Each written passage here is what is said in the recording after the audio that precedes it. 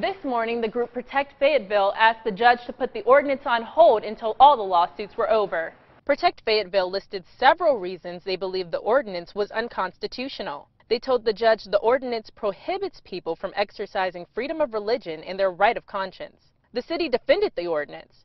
They say it specifically exempts churches and religious daycares and businesses from this law. But both the judge and the city disagreed. We're certainly very happy with this decision, and we look forward to arguing the motion to dismiss, which will be on December 1st. But Protect Fayetteville told me the fight's not over yet. The judge ruled against us today. It still means the case is going forward, and we'll still try all the facts. And ultimately, we're still seeking to invalidate Ordinance 5781. A second hearing on this ordinance will be held on December 1st.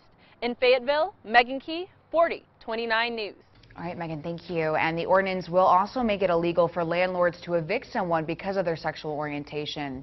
Well, you can click smarter tonight. You can see what it takes or what it has taken the city of Fayetteville to have a civil rights ordinance on the books. To review the history, just go to our website. That's 4029tv.com and click smarter.